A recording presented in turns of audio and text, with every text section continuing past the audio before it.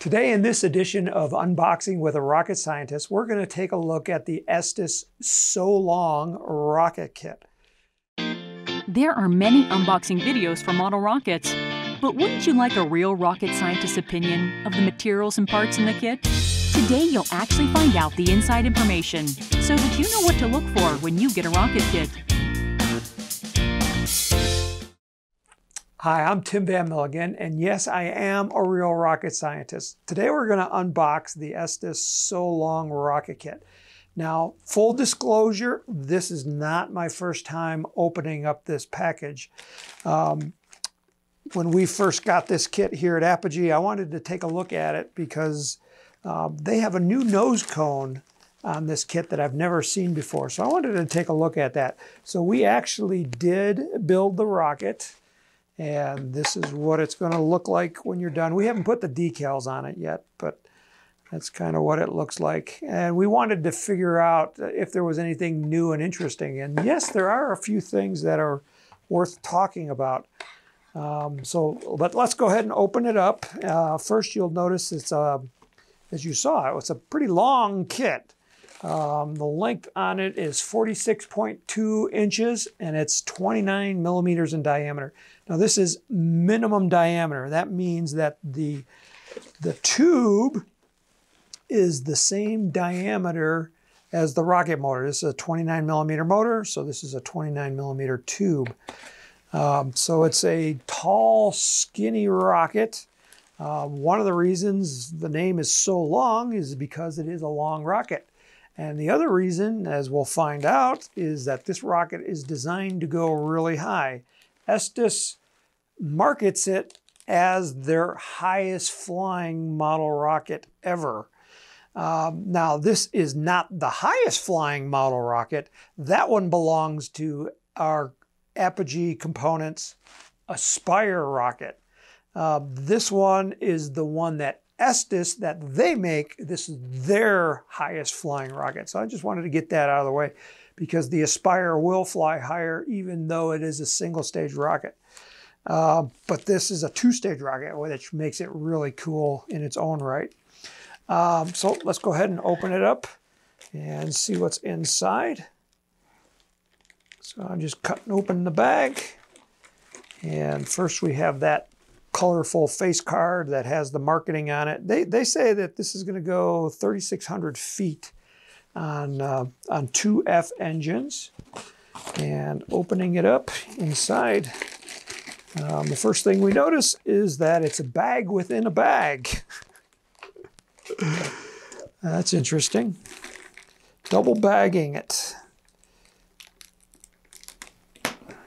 I don't know why they would do that, but let's take a look. Well, first thing that we notice is the nose cone that I talked about. This is a long, skinny nose cone.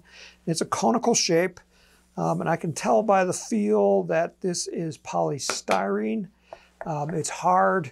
It paints really nice. The paint's going to stick to it. It's got a weird looking little protrusion on the bottom end, and I don't know what that's all about. But this right here is the eyelet for the strings for the parachute and the shock cord. Yeah, other than that, pretty standard nose cone, pretty nice. Next we have the body tubes, and there's a bunch of tubes in here. And that's what makes this a long, long rocket. So we have tubes that are nested inside. Ooh, look at that. We got surprises on the inside of these things. So I just want to make sure I got them all. Nope, I don't. One more. We've got white tubes and yellow tubes. Okay, so the white tubes are for the rocket itself. This will be the tube coupler to couple the parts of the rocket together. And there's probably,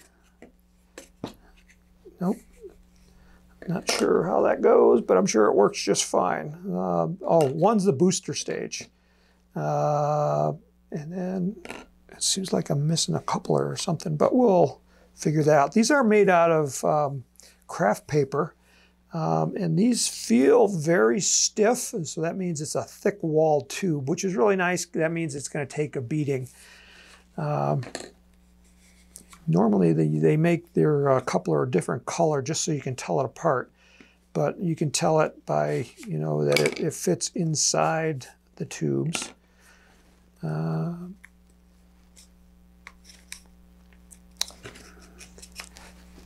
I got two couplers. There we go. Now I understand. All right, so those are the couplers in the tubes. That's really nice stuff. Now, what are these two yellow ones for? Normally, they use these as spacers, and that's exactly what goes on.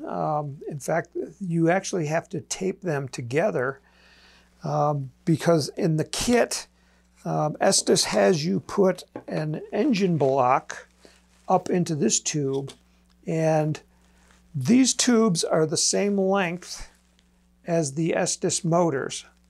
And to get that engine block in the right spot, the weird thing about this kit is that you don't put the engine in on the booster stage from the bottom. You actually put it in from the top.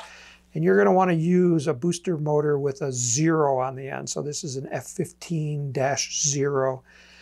There's also an E16-0 that would work. So you'll put that in from this end, and then your upper stage motor will go into this end. But to make sure that you have, as you can see, as I slid it in, it stops. It's hitting the motor block inside. And to make sure that you have it in the right spot, you'll put these two together like this, and then slide it into the upper tube so you can get that ring in the right spot. So that's the purpose of these two yellow tubes. Let's go on to the next thing here. This right here is a paper, and these are stiffeners for the fins. On the booster stage, and we'll get to the fins, these are massively huge fins. They stick out really far. And this booster stage will come tumbling down.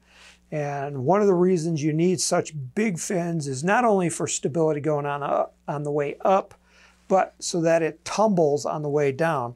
You got this big, heavy engine casing that's going to be inside, and that makes it heavy, and we need to slow it down. So that's what these big fins are for. But the problem with big fins is that because of the moment arm here, this is engineering speak, they can snap off easily. So Estes provides these paper reinforcement pieces to go along here to make that glue joint a lot stronger. So make sure you put those on, or otherwise your fins are going to break off every time this booster stage lands. So that's that. Inside of this bag, let's see what we got here. All right, so here we have a rubber shock cord. Estes likes to use rubber for their shock cords. So this is, you know, very wide. So this is 1/4 inch wide. So this is stronger, and it's pretty long. It's got to be at least 4 feet unstretched. And then it looks like we have, instead of a parachute, we have streamers. And this is bright orange streamer material. And there's 2 of them. That's interesting. Normally I'd use one long one. Let me take a look at this rocket. It comes down as one piece. It has a payload tube up here. The nose cone does get glued on the front. So we have 2 streamers. And then I was talking about those 2 engine blocks. One of the engine blocks is glued on the back end of the booster stage to prevent the motor from coming out the back. And then one goes into the upper stage. This is for the base of the shoulder, or the coupler, because like I said, it's got a payload tube on the front. So this will give you a place to attach your streamers and your shock cord. We have 2 launch lugs, and these are unusual for Estes because these are 1/4 inch in diameter. And Estes doesn't have a quarter, yes they do. They do have a 1/4 inch launch rod. So this will go on like a medium-sized launch pad. You don't want to use a small launch pad for this rocket because it's so big and long, and with the rocket motors in it, it's going to be heavier. So that's why you go with a 1/4 inch launch lug. Also in here we have warranty information and launch site dimensions, so you can figure out how big of a field this rocket's going to need. Now this is 2 F engines, which is equivalent to a G engine. So Estes recommends a minimum launch site dimension of 1,000 feet on a side. I'd go further than that because it's going to go really high. But the nice thing is with the streamer, it's going to come down pretty fast. So that's that. Let's see what else we got in this bag. There's a lot more parts here. Clear off some space here. All right, so these is a decal, and this yellow piece right here is a protective layer just to keep these decals from getting scratched up. Now these are water slide decals, and that's why the blue paper kind of gives it away, plus the extra protection of this sheet. So these are water slide, like I said. What you do is you cut them out, you soak them in water, and the clear film will actually slide off, and you'll just slide it onto your rocket. And it looks like we have a decal, one for each of the fins. Yes. So we got water slide decals. Put these covers back on to protect them. And then we have the balsa fin sheets, and there's 3 fins, and on each one we have the booster stage and the upper stage. This is 1/8 inch thick balsa wood, so that's pretty strong, pretty rigid. Yeah, I don't think you'll have any problems doing those fins. Those are nice, they're laser cut. But on this one here, there's this piece of wood is actually, this is actually a combination piece of wood. It looks like that it was spliced together right here along this line to make it wider. It's just this piece of wood, which is unusual. Well, actually this one too. But that one's a single piece. But it shouldn't matter. It should be just fine. It looks pretty good. And then also the last piece, yeah, this is the last piece, is the instruction sheet. And it's 8 pages. And they did something unusual in this one as well. So look on the front, and you'll notice everything is black and white. But if you open it up on the inside, they actually have some color printed on their instruction sheet. That's pretty unusual to add extra color because that makes the instructions a lot more costly to make. But Estes, they do a really good job on their instructions, lots of illustrations. Like on this one right here, it shows the 2 streamers attached to the shock cord. Yeah, that should work just fine. Yep, just taking a look at them, they look good. The illustrations are well illustrated. I don't think you'll have a problem putting this together. They do call this kit, let's see what skill level they call it. They call it an advanced. So on a scale of 1 to 5, this would be a 3. So it's kind of like right in the middle. So it's not your beginner kit, but it's not like so hard that you wouldn't be able to do it. So this is an advanced level, which is on the apogee scale, we call it a skill level 3. So this is the So Long rocket, and one of the reasons they name it So Long is because it's going to go so high that you might want to say, so long. You'll get it back. You'll get it back. Just have a big launch site and launch on a nice calm day. Oh, one other thing. The rockets, you can't use these with the Aerotech motors. This is an Aerotech motor, and you'll notice on the back end it has a raised area right there. And this is the nozzle, so the nozzle would have to be on the back end. It won't go in this way, and it won't go in that way. So you do need to use the Estes black powder motors that don't have a raised end, so that you can slide it all the way into the tube. Now you could use the Aerotech motors in the upper stage if you just fly the upper stage by itself.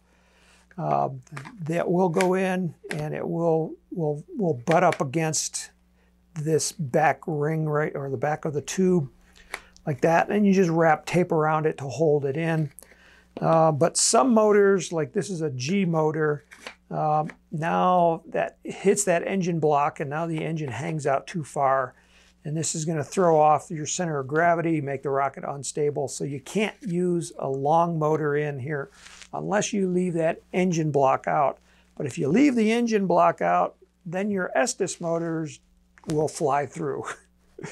So you're pretty much committed to just using, you can use an F motor, which is still going to be pretty high, but you can't stage it with the booster. So that's just one of the limitations of the rocket, but it's still going to go really high with the single-use F motor. So this is the Estes So Long. We got it unboxed here by me, and yes, I am a real rocket scientist. So may the winds be light, may the skies be blue, and may all your rockets fly straight and true.